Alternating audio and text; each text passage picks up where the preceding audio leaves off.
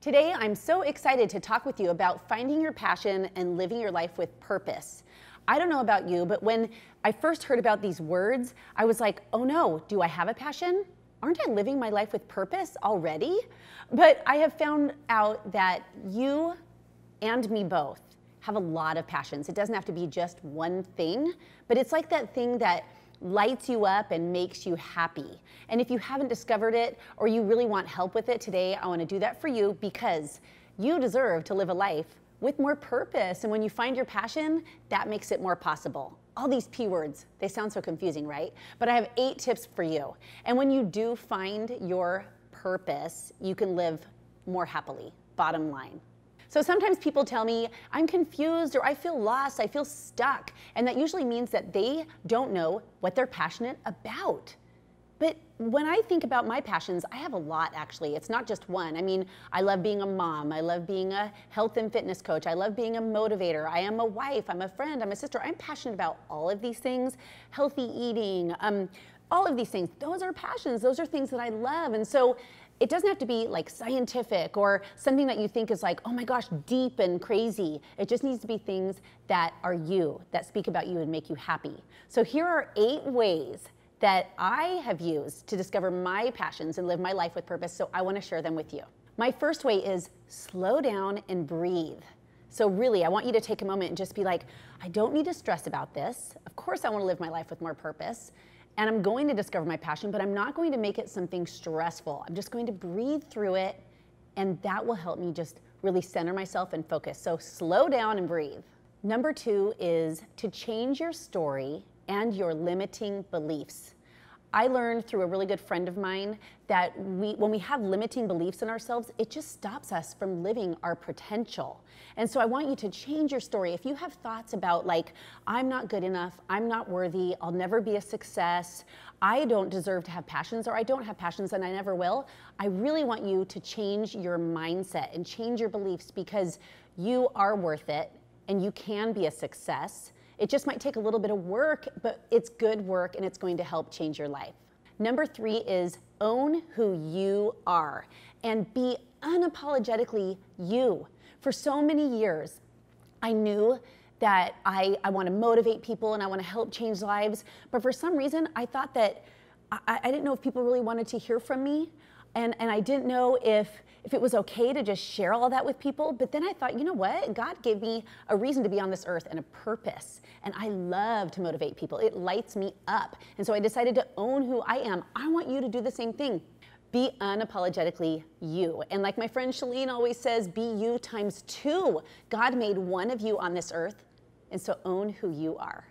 Number 4, this is something that I know I work on every day, my girlfriends work on every single day, and that is work on building your confidence. Believe in yourself and everything that is possible for you, okay? If this takes working on yourself through personal development or joining some sort of support group, going to a seminar, watching videos on confidence, something like that, work on you because when you are confident, you feel like you can take on the world, and you deserve to go take on the world.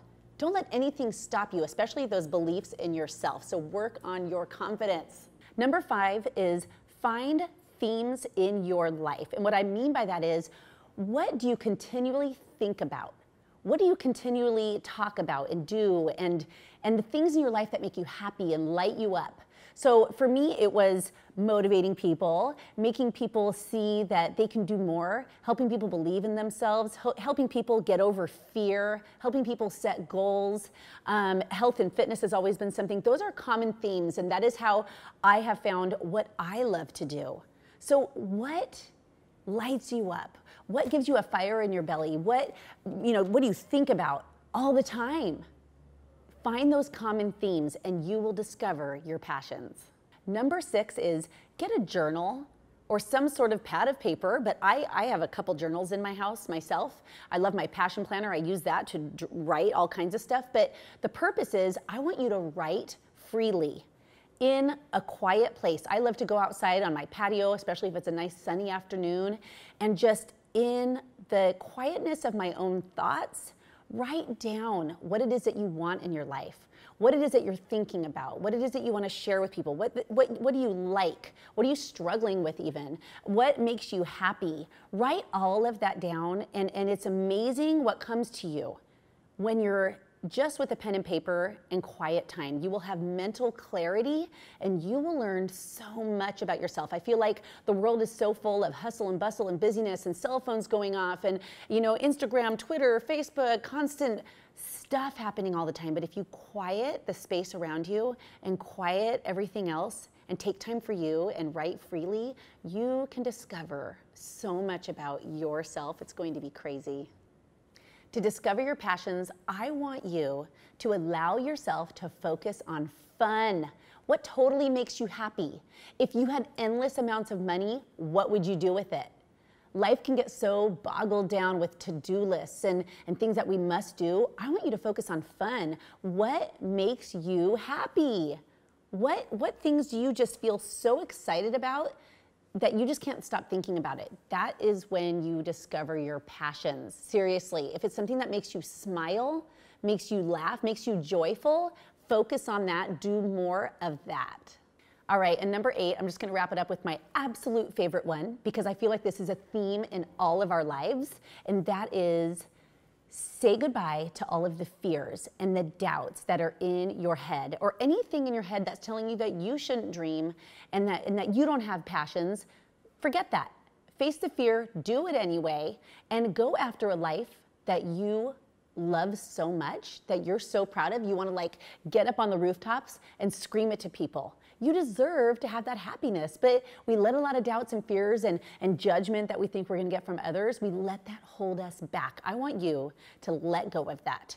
If people are going to judge us for things that we love and talents that we have and things that light us up and give us that purpose and fuel us, forget about them. You need to do you, and you need to let go of anything that's stopping you from living a life that's so crazy cool, a life that you absolutely love. And if that can lead to a business too and sharing that with other people, then oh my goodness, that's just a huge bonus. But I really want you to let go of those fears. You deserve to live a life with passion. And when you discover what those passions are, that will help you live your life with purpose. And that's all the point of life. You know what I mean? Is to have a purpose and to have something in your life that you are excited about. So I hope that these 8 ways to help you find your passion have helped you. I know they've helped me so much. I wake up every day so excited, which is why I want to share them with you. So I hope this video helped you. Be sure to subscribe, give me your comments. I love hearing from you. Share this with a friend and go live your life with passion and with purpose because you deserve to be so crazy happy. See you on the next video.